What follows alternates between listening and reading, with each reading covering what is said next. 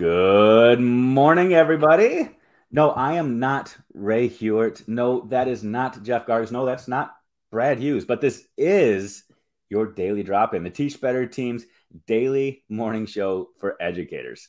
Today is Tuesday, and you got some different faces, some different voices, some different names, some different personalities that are waking you up today. But we are so glad to be here. So stick around, whether you are on Facebook, Twitter, Twitch, YouTube, or LinkedIn, wherever you are. Join us in the comments. Let us know you're here. Say good morning. Encourage us a little bit because we have no idea what we're doing or what buttons we're supposed to be pushing. We're just going to be here hanging out. So come on back in about 30 seconds. Join me and Eric as we start your Tuesday off. So we will see you soon, everybody.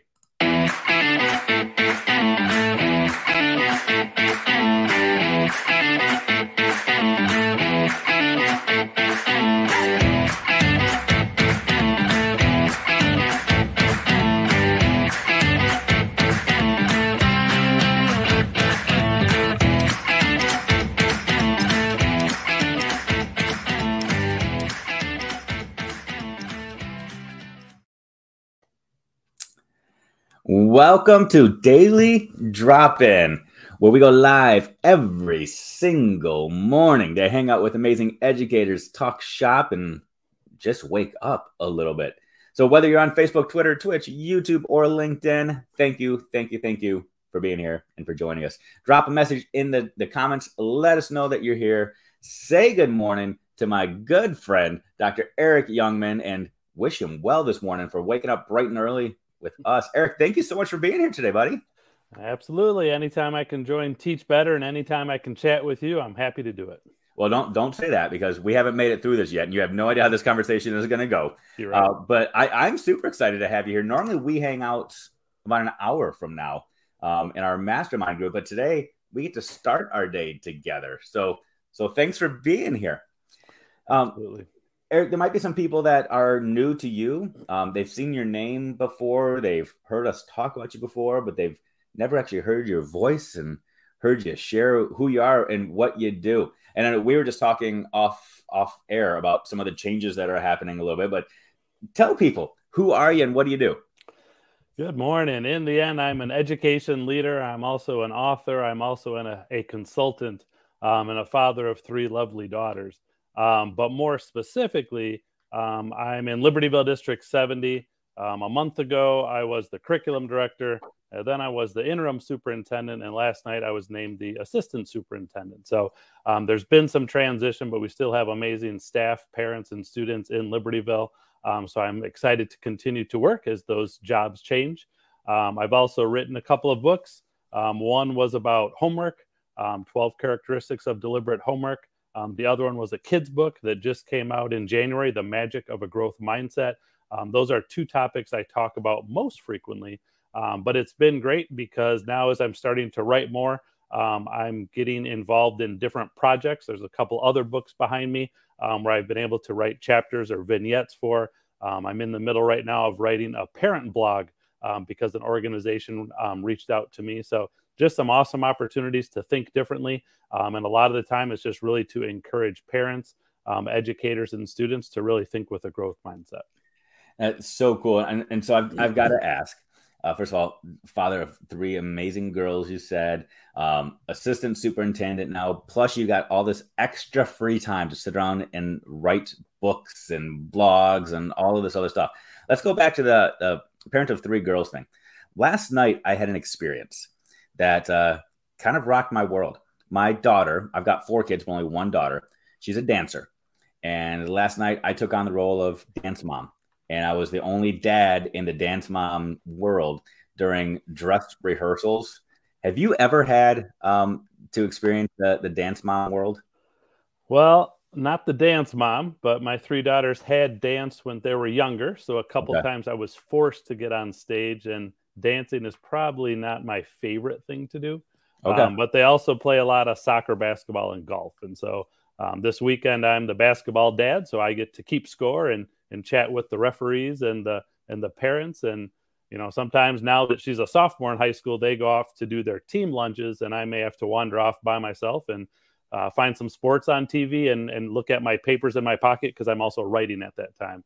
Gotcha. Then my 8th grader has soccer games, and so I'm driving out to Schaumburg for 8:30 Thursday night soccer games, and again watching soccer and getting home at 11 o'clock, but enjoying every minute of it.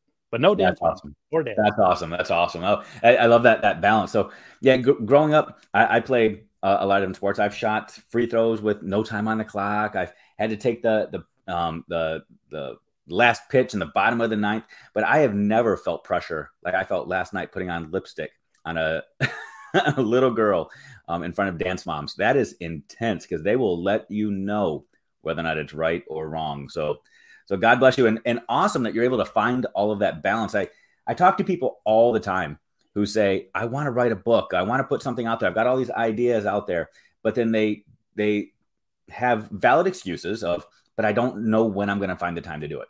I don't know when I'm going to be able to fit it into my busy life and my busy schedule, but you've been able to do this now multiple times. And it sounds like it's not always about finding additional time. It's utilizing the time you have and putting it in there while you're sitting on the sidelines or while you're waiting around for the kids to show up or something along those lines. Are you intentional about finding writing time? I'm intentional. It's kind of funny. I was watching Thursday night soccer last weekend and I had a Wisconsin Badgers sweatshirt on. I was listening to some music and writing, and a couple people talked to me as if they thought I was a scout for Wisconsin Badgers. But I'm watching the girls play, and the same time I'm thinking and writing. I think my latest secret was I'll usually create a slide that I tweet out probably twice a week. And then usually I can see some connections between some of those slides. And that's what I'm doing for this parent blog. So I'm thinking of some of the slides that I created. I'm connecting some of them. And I've done that for some of the Teach Better blogs as well. But again, sometimes once you start going down that road on a specific topic, then you can keep building on it and it leads to a blog or a book or an article. So again, I think the more you have to define it. So even, for example, growth mindset, I was presenting to a high school last week to teachers, and that's very different compared to 5th graders that I'm going to present to about that topic on Friday. And each time I try to talk about it differently and at least help them understand what my takeaway is. And so just like we understand when we're working with students in the classroom, if you have an opportunity to teach others, like you all the time do, Dave, you have to get better at your clarity in the questions that you ask. And so as I'm also teaching others, I'm learning. But again, that enhances that clarity as I continue to talk about it and different people ask different questions about it. I love that. And I feel like we can geek out on this for a little bit here on a Tuesday morning. I'm going to go there in just a second. I want to say good morning to a few people. I see Jeff Gargas hanging out at the airport right now. He's heading to, I believe it's Palm Springs. I mean, he's really taking one for the team here today, flying to Palm Springs to sacrifice and help share the Teach Better message. Got Chad Ostrowski hanging out.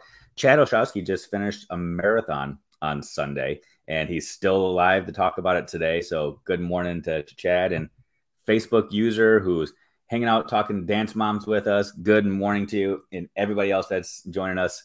Good morning.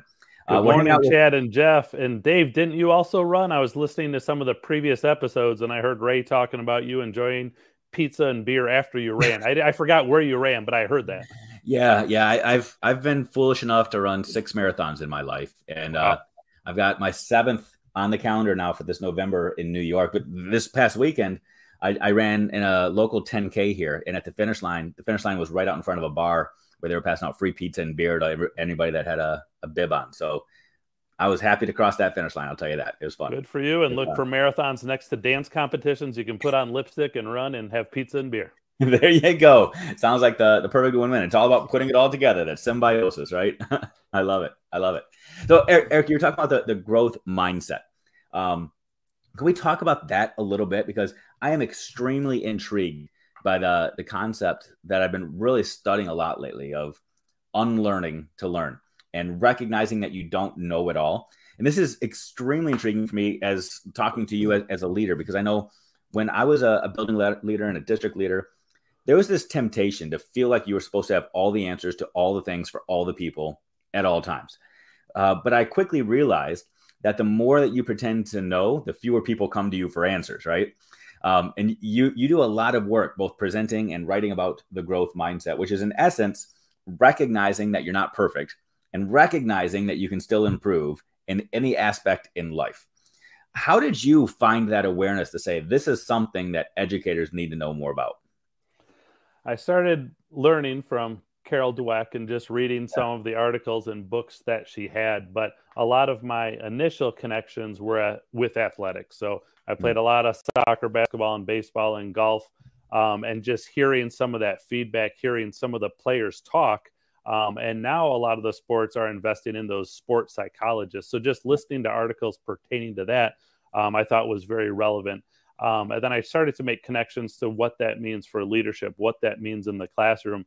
Recently, I've been trying to interact with the writing community on Twitter, and it's just amazing how they talk about. One of my tweets a couple of days ago was just how about the editing process, how much time authors spend in the editing process. There's a great correlation with growth mindset and how you have to persevere and reflectively look at continuing to get better.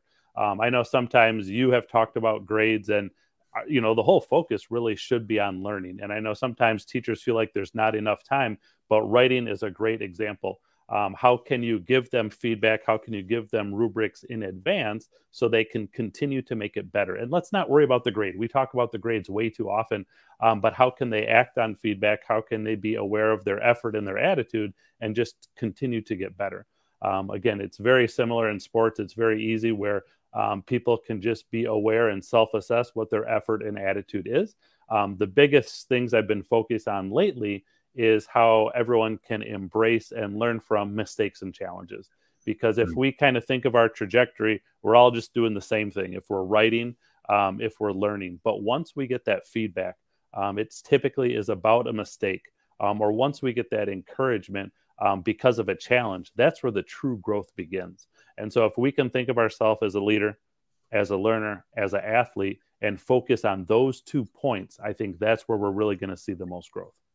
I love that. And in a few minutes, we're going to go to the brainstorm bank, and I'm going to ask you a related question to that idea of growing and improving and challenging. But I also want to recognize that this idea of reflecting and growing is difficult. It seems like it should be natural because we've all grown and we've all matured throughout our life, but it's so difficult. I oftentimes tell people, if we look at a taxonomy of learning, that typically at the top of those taxonomies is creation or innovation. But if I were to create a new one, I would have reflection at the top of that, because it is so difficult to look at something that you've already put your blood, sweat, and tears into that you thought was amazing, and then look at it and say, man, how can I continue to make it better? How can I continue to improve it? We look at our 6th, 7th, 8th graders out there and we say, revise your paper before you turn it in. And they just look at it and turn it right in. I mean, we all do that. We're in the defense business way more than we are in the growth business, where we want to defend what we've done as opposed to acknowledge the opportunity to continue to learn and grow. So in just a second, if you're okay, I want you to throw your leadership hat on. And I'm going to ask you a question when we come into our brainstorm bank about that very concept. Because right now we're at the time of year where we've got evaluations taking place. We've got final observations taking place. Yet leaders are oftentimes thinking about next year already and how all of those worlds converge. So are you okay if in just a second we come back from the brainstorm make and I ask you a very specific leadership question and have you unpack it as the new assistant superintendent of all things? Are you comfortable with that? Absolutely. All right. So sit tight. And in 9 seconds, I'm going to put you on the spot. So here we go.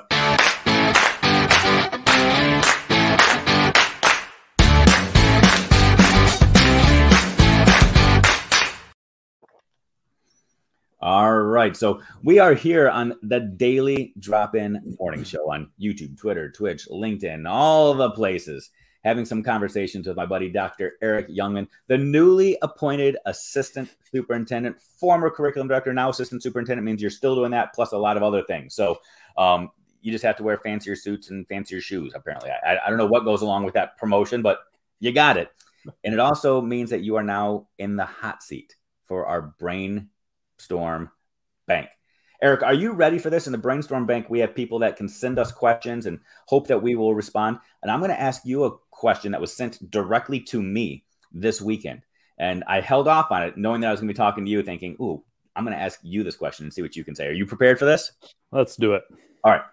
So Eric, you and I, we hang out just about every week in our mastermind group, which is a group of leaders from around the country that brainstorm, we lean in, and we just talk about problems of practice and ways that we all want to grow and improve and stretch ourselves.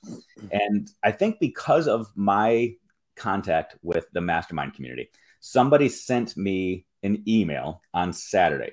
It was a teacher who sent the email, and I'm going to leave their name out of this. But I did encourage them to watch this or to watch the replay of this so they could try to get your perspective. So in essence, I'm going to summarize their email. They explained that last week they had their final observation from their administrator, and they call it their summative evaluation, where they had to sit down across from the desk and have a conversation. And in essence, they explained that this year has been super hard. And all they wanted this year was for their administrator to support them and encourage them.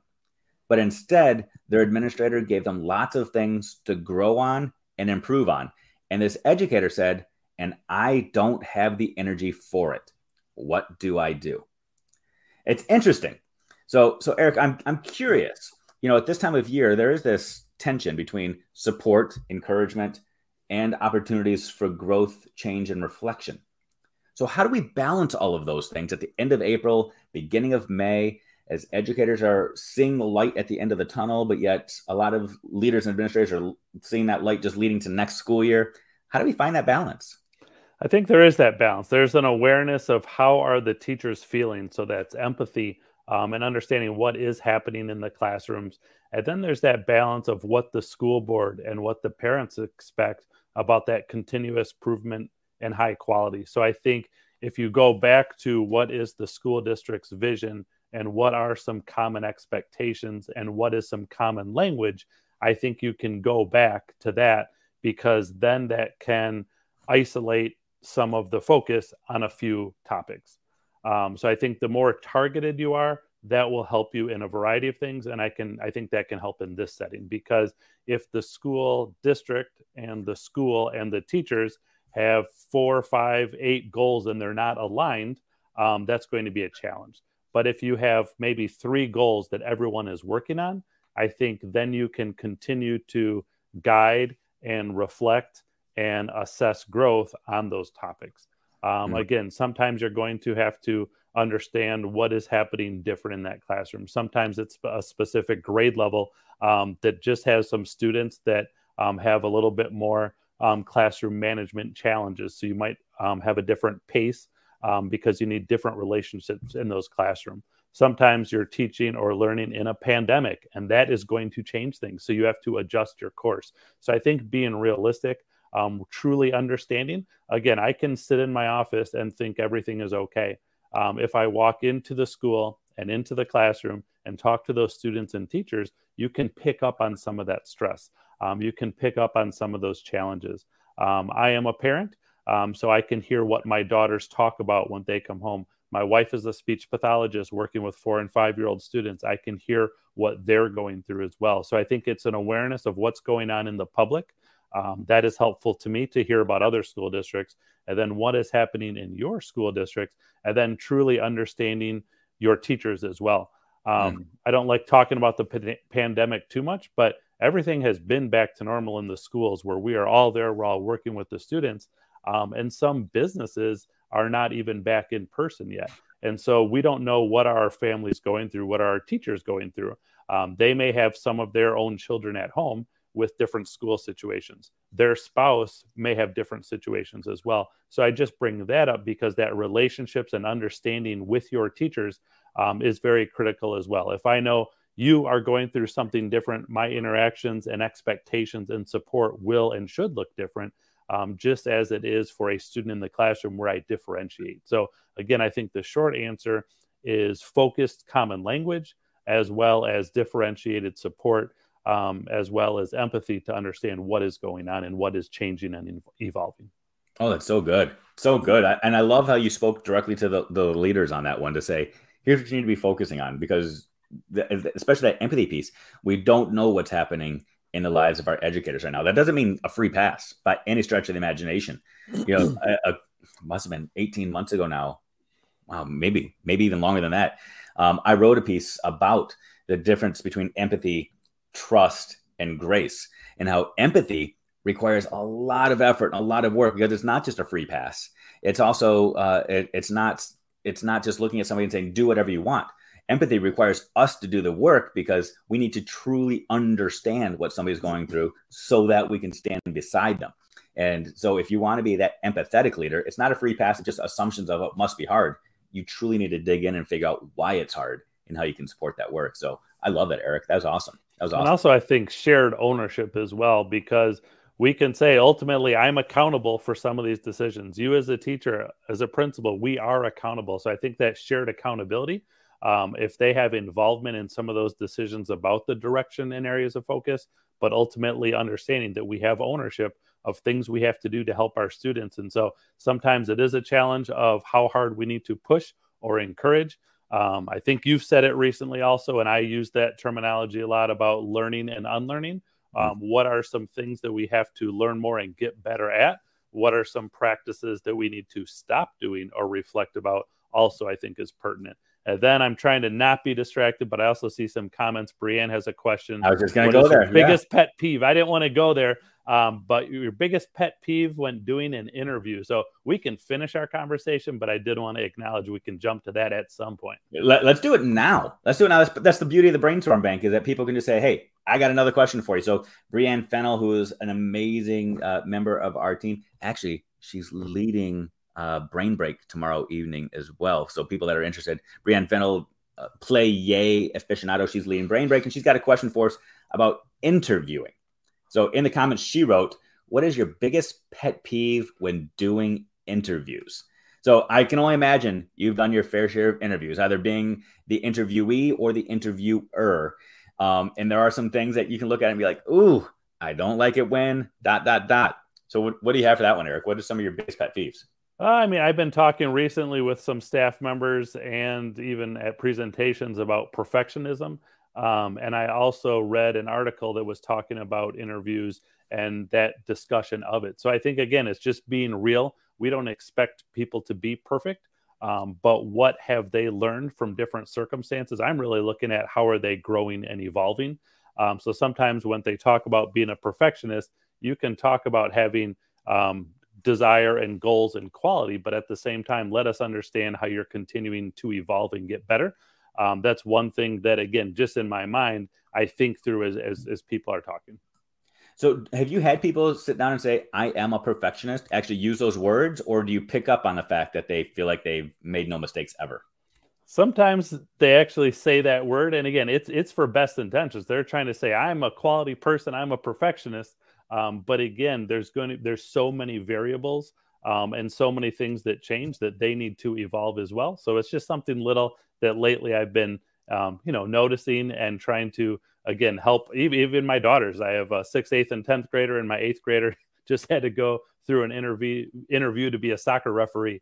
And it was funny to listen to hear my 10th grader giving her advice, and me as well, just about things to expect. And so, again, as long as you can expect to talk about why you are good for the job, but also how you're continuing to evolve, I think that's a good place to start. So is it fair to say then you should just go in completely disheveled and a mess with like stains all over your face from what you ate for breakfast and a tie undone, tripping over your shoelaces because you don't want to be seen as somebody with it all together? No, you absolutely have to look good. You have to speak of all the good things you're doing. But at the same time, really talk about how you continue to evolve and how you help others when they make mistakes as well. Oh, that's so good. And so if people are looking for some practical advice, just reach out to Eric and he'll fill you in. He's this growth mindset champion who's written lots of amazing things all about it. You can also look up, I don't know if you're familiar with Adam Grant. Do you read any of Adam Grant's work? So powerful, so good. I see some of his Twitter stuff. I don't always get into all of his articles, but he has some awesome content. Yeah, he does. He writes books that feel a little Malcolm Gladwell-esque. So social psychology, but super easy to read. It's the kind of stuff that'll just slap you across the face. You're like, oh yeah, I need to unlearn that. I do need to be a little bit more humble and recognize that I have opportunities to improve and grow. So, and you're preaching it right now. And as somebody that just got a promotion last night, you are a walking testament that this works. This works. Well, the funny part is, again, when I'm presenting, like I said, I was presenting to a high school staff, and then I was presenting to fourth and fifth graders. And each time, like as soon as I'm done, I'm like, what are three things I could have done better? How can I modify the slides? How can I ask the questions differently? What are the takeaways I can give them? So again, it's just that reflection. How can we keep getting better? Because when you talk to the students, they have some awesome information. If you can just ask them the right question, I'm asking them feedback. One of the talks in the presentation, I talk about learning and being inspired from others rather than competing with them. So one of my takeaway questions was to ask them, it was 4 questions, and one of them was give an example. And one of these classes just really focused just on that, where I don't always just want to compete against other students. I want to learn from them and get better. So again, I think if we can teach people different lenses and terminology, I think it's good, because then they can reflect on it, and ultimately that can change their actions too. So good. So good. Hey, I think we have time for one more question. And I see Bree just threw another question, and she's asking for a friend. So I'm putting air quotes here, because I'm not sure if she's asking for a friend or if she's asking for herself. But so you and I both have the name Doctor. We're Dr. Schmittou, Dr. Youngman. Completed our programs. How long ago did you complete your doctorate? 2017. So 5 years. 2017. Okay, so you're 5 years in. I completed mine in 2011. So I just hit the 11-year mark actually just the other day. But her question is an interesting one. And I don't know if she means it through the lens of interviewing, but we're going to talk about it through the lens of interviewing. You go through the interview phase, and now you got that face-to-face with the superintendent. And her question is, how do you know if the superintendent is a doctor or Mr. or Mrs. or Miss, or what title to give that person? And how do you address them without it coming across disrespectful? Which is an interesting question. As much research as you can do. I mean, you can check their email or the website. That might give it away. But otherwise, I think Bart Simpson would do it well. I think he'd talk about Principal Skinner. A couple of times when I was principal, they'd call me Principal Youngman, and it was different. But I think my answer would be just call him Superintendent Schmittou.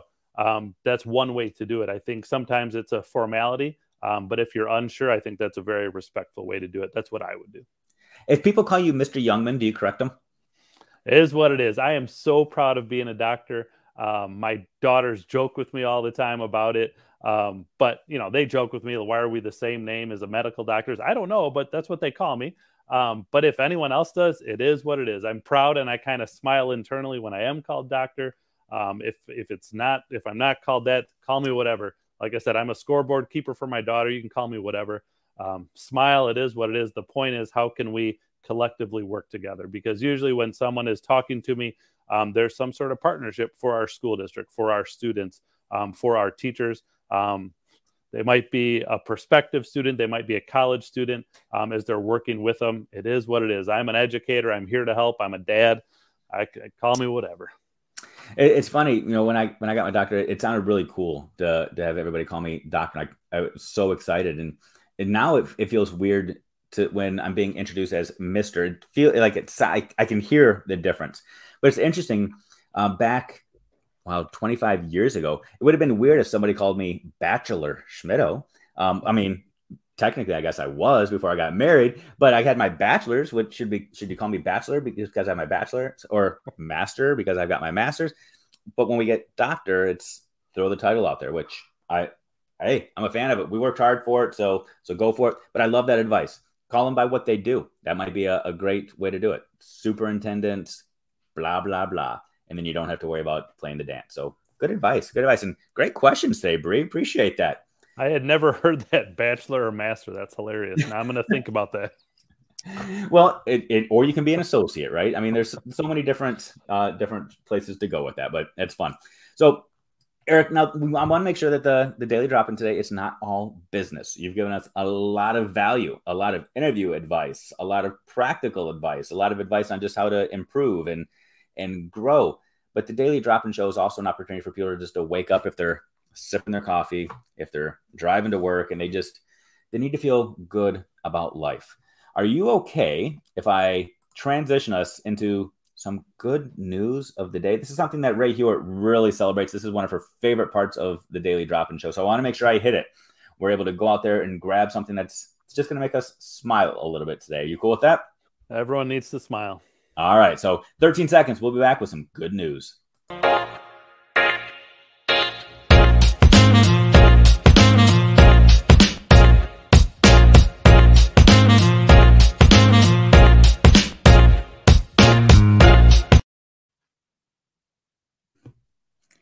All right, so welcome back to Daily Drop In, where we hang out with amazing educators to get your day started. We inspire you, we grow you, we challenge you, and every once in a while we share some good news here on Twitter and YouTube and LinkedIn and Twitch and Facebook and all the places. Today we've got Dr. Eric Youngman joining us, who just spent a lot of time giving us some interview advice, talking about the growth mindset, trying to find balance, what it's like to be a dance dad versus a soccer dad versus a basketball dad versus just amazing in general. But we are about to transition into our good news of the day. This is, like I said, one of Ray Hewitt's favorite topics to talk about here on Daily Drop-In because it leaves you with a smile. Sometimes we turn on NPR, we turn on CNN or Fox News or wherever you go to get your news, and you're just flooded with images and you think, oh, is there any hope for humanity? But there is. And I'm here to share our good news story of the day. Eric, are you ready for this? You ready for a little smile and a little hope and a little pick me up? Can't wait. All right. Do you have any pets by any chance, Eric? That's a tough subject. I grew up with so many pets, and my daughters pester me daily to get a pet, but we're so busy because of athletics. No. Okay. So I have a couple of dogs. I have an almost 12-year-old Maltipoo, which is part poodle, part Maltese. It's basically a big snowball. And about 3 months ago, we got a golden doodle puppy. Having a puppy it's crazy. A lot of things are being gnawed on and chewed on, but we put a doggy door into our backyard and it's been a game changer. And now the dogs, they're best friends already. They go and they hang out outside all day long, which is awesome. But we've got a little problem because I don't know if you're familiar with golden doodles at all, but they like to dig. And they like to dig all the things. So I've got this golden doodle now that has created basically a minefield in my backyard. Lots of holes all over the place. And that takes us to the good news story. So the good news story of the day, the title of the headline is Family's New Puppy Digs Up $8,000 in Gold Coins. That's pretty sweet. Come on. That's awesome. I mean, that's what I'm looking for right there. I've got a minesweeper out there that's going to go out there and start panning for gold, basically. That's my hope. Hopefully the family get to keep the gold, and then hopefully the dog got a bone out of it too. I don't know what the end result of the story is. Well, that's it. They won the lottery. Not only did they get this cute little adorable puppy that they were so furious about. Now the puppy found $8,000 in gold by going out there and destroying the yard. And I'm thinking about that because my dog, I'm doing the corrective training thing and trying to remind him, you don't dig holes. You don't dig holes. After something like that, though, it's hard to reprimand and say, don't dig holes. Now it's be strategic. I want you to start sniffing out the gold before you dig the holes, right? Have you looked in any of those holes that your dog has dug yet? I haven't, but that's an interesting question. Like, why do dogs dig? What are they looking for? Is it just a reaction to try to get out? Are they just trying to burn off energy, or are they searching for something? I don't know. I assume it's based on what they smell, but I don't know. That's interesting. Well, I guess I know what I'm doing this afternoon. I'm going to go out back and start panning around just a little bit to see what's at the bottom of each of these holes, because if there's $8,000 down there, that could buy me a few new hats. I'm down for that. That's interesting. So people, the moral of the story is you never know what's at the bottom of the hole. So you might feel like you're just trying to dig yourself out, but there might be $8,000 sitting at the bottom just waiting for you. So keep digging a little bit further, or go buy yourself a puppy and have your puppy sniff around a little bit. So hopefully that inspires you. Maybe you can replay this back for your daughters, and that'll get you a puppy or a dog, and they can use that to encourage you. Eric, what do you think? We'll cut it at the 30-minute mark so they don't hear that story. Okay, fair enough. So that is the good news story of the day. In my own world, I've got a lot of interesting, cool, good things that are happening. In a second, Eric, I'm going to ask you what's good and what's happening in your world. In my world right now, number one, I get to host Daily Drop-In all week long because Ray and Jeff are traveling all across the country doing things. So I get to hang out with amazing people like you, which excites me. My kids were just telling me that 4 weeks from today is their last day of school here in Florida, which is super exciting for them. They've got lots of visions of grandeur in their minds of beaches and sunshine and the pool and sleeping in. What's going on in your world? What is your good news, Eric? It has been so busy in the school district with all of the changes, but I have had some awesome opportunities to do some presentations with different school districts and with our students, so I am enjoying that. I'm enjoying watching my daughters play basketball, soccer, and golf. They have a lot of tournaments coming up this summer, which means frequent travels to different locations, different states to watch them play. And then we're going to end July with an Alaskan cruise. We were planning on going before the pandemic. We could not get a refund. So I think we wanted to stick in the U.S. rather than our initial route that was going to Belize and Honduras. But as a family, we'll go on an Alaskan cruise. So that should be a good way to end the summer that we're approaching. That is legitimately awesome. I am so jealous of you right now. That sounds so cool. So cool. I'm hoping that you're going to be posting tons and tons of pictures of that because that is one of those epic bucket list things. So, well, there's some cool excursions. It looks like we'll do something with sled dogs. It looks like we're going to helicopter to a glacier. So we'll see what happens. And the fact that you can do that in July is just mind blowing to me. That's so cool. That is so cool. All right. Well, that is definitely some good news. And so speaking of good news for today, April 26th, another little thing that we like to do is honor some of the amazing holidays that take place on each day. And we know there are Hallmark holidays for everything, but some of these are pretty cool. Some of these are pretty fun. And the first one is going to be a shout out to all of our Freeport friends, our friends from Freeport, Illinois, because today is National Pretzel Day. That's right. Freeport, the home of the pretzels, the Freeport pretzels, National Pretzel Day. So hopefully they're all out there celebrating. Maybe they have the day off of school even. I don't know. But today is National Pretzel Day, which is pretty cool. Today is also Audubon Day. And I'm going to keep this one a secret. It's National Get Organized Day. Challenge accepted. It is National Dissertation Day. So yay for everybody that's racking that up. Today is also National Richter Scale Day. It's a day that we pay tribute to the man who invented the Richter scale that measures earthquakes. And last but not least, National Help a Horse Day.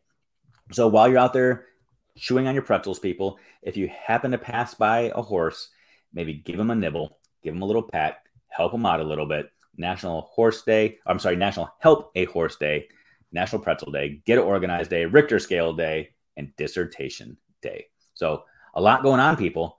Good luck celebrating.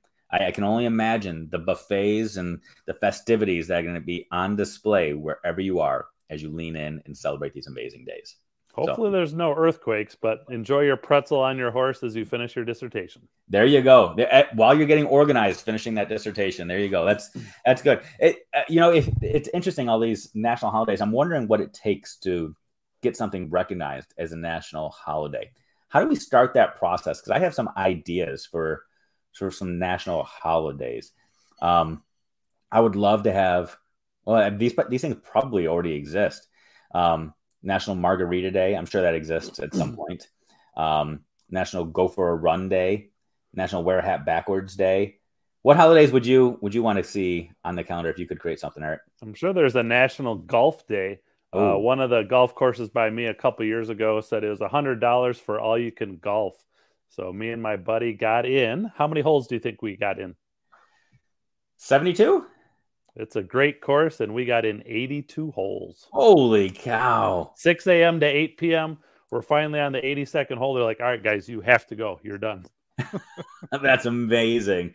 That was maybe 5 years ago. I don't think I could do that with my bad back anymore. I could play 36, but not 82 anymore. Are you a decent golfer too, or do you just go out there just for fun? I would say I'm an average golfer. I mean, it was awesome. I was out in Phoenix with my brother-in-law, and he took my daughter and me to play TPC Scottsdale. And that's where they just had the PGA event, the Waste Management Open. Yeah. So that was amazing. We had to have a caddy, but my 16-year-old only lost one ball. She did awesome. So I love golf, and I'm not the best, but She parred that 3-hole or the par 3 hole Yeah. that they build the stadium around. Yeah. I unfortunately got a 4. So it's a bummer that Annika is doing a little better than me sometimes. That is awesome. That's a sport that I have this love-hate relationship with. I love it when I'm out there. I hate looking at my scorecard, and I hate paying to play. If I were better, I would enjoy paying to play a little bit more. But you got to pay so much to get better. It's this weird trap that I'm stuck in right now. But I absolutely love the game. So, have you been playing your whole life? I wish I would have started earlier. In high school, I played soccer, basketball, and baseball. I wish I would have had golf more then, Okay. but I more started after college. But I continue to play. I mean, now because of a family, sometimes it's better if I can play 9 holes in the morning or just play quick, because on the weekends when it's 5 hours, I don't have that time because I'm driving my daughters everywhere. But it's an awesome sport. And recently now my daughter's playing high school golf. So she's doing lessons, and hopefully she'll keep working and getting better at it. But it's awesome. If I can golf with my daughters, that's just as good as golfing with my friends. That's so good. And nothing will teach and reinforce humility and that growth mindset like playing golf. So if you're one of those people that struggles with perfectionism, feeling like you have to have all the answers for all the things and that you don't ever do anything wrong, just go grab a club, head out to your local course, and play 9 holes and see what happens. That'll change your world. Oh, that's good. That's good. Favorite course? Where's the best place you've ever played? Well, TPC Scottsdale, I just played that one. I don't think we'll ever play a course like that again. So that one was amazing. So that's my favorite right now. That's cool. My brother-in-law, who lives out in California, had a guys trip for his birthday last year and went and played at Pebble Beach, and said it was like the Alaskan cruise of his life. It was that bucket list, and he said it met every single one of his expectations. So, well, I was golfing with some buddies in Florida a couple months ago, and then they invited me to go on a trip to Europe and golf in Ireland. But that would be in September. I have my family. I kind of floated that out there to my wife 2 or 3 times, and it was a hard no. So I will not be able to do that, but maybe someday. Okay. That's impressive though. Well, first of all, that you're willing to listen to your wife and you float that by her real quick. I tried a couple of times, but okay. There was no genuine ask because I was not going. I wonder if a puppy for a trip to Scotland, if that's a fair trade. Like I'll get the family a little golden retriever that might find you $8,000, and I might happen to be gone in Scotland while you're training it. If that's a fair no? Okay. Nah. Okay. Well, I'm trying for you. It's all good. Well, Eric, I'll tell you what. I mean, it's been an absolute incredible morning. I appreciate you getting up so bright and early to hang out. It's a busy day, busy week. Like I said, I get to hang out here with amazing guests all week long, and I'm so excited about that. I appreciate you joining us here on this Tuesday morning. And in 15 minutes, I've got to be over in Mastermind to hang out with some of our leadership friends. So if you are an administrator, if you're a leader and you're looking for a place to hang out and lean into others, come join us in 15 minutes. Not sure if you'll be there or not because you've got this fancy new promotion. You might need to walk around and shake hands and kiss babies now. I don't know. I will. I will. I'm at my office now. No one's here. I got here so early, and no one will still be here in 20 minutes. So I'll be there as well. Oh, that's awesome. That's awesome. So I'm going to just wish people well and say, go out and have a pretzel today. Find a horse to help. Get yourself organized. Go buy a puppy and let it dig up your backyard, or just be intentional about growing and improving. Those are all things that you can do today as an educator, as a person, just to improve your life and be a little bit better. So, Eric, again, thank you for being so awesome, for being so incredible, for waking up bright and early and celebrating your new promotion with us. Teach Better Family, come on back and join us again tomorrow. We'll be back with another amazing guest, having a great time. So, Eric, have an awesome Tuesday. I'll see you soon over in Mastermind. Have a terrific Tuesday, everyone. Take care.